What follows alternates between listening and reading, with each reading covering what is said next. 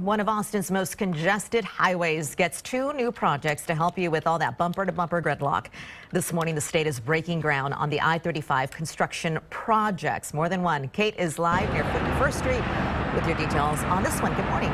Good morning, Telly. Yeah, we're along the I-35 northbound frontage road, but just behind me off in the distance, you can see the 51st Street Bridge, and that is where they're going to be putting in a roundabout. In fact, this is going to be the first roundabout on any of our state highway frontage roads.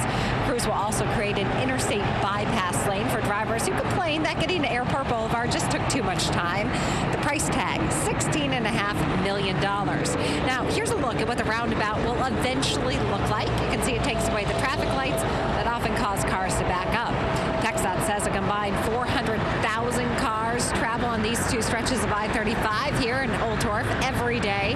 And new traffic patterns will also cut down on the number of dangerous accidents on this highway.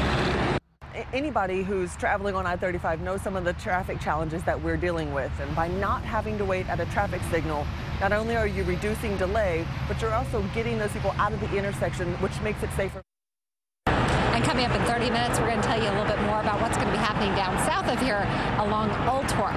Here's the thing, though. These projects, while exciting, it's going to take about 3 years for TxDOT to complete them. This all comes at a time when I-35 was named the 2nd most congested highway here in Texas. For now, we're live in Austin. Kate White on KXAN News.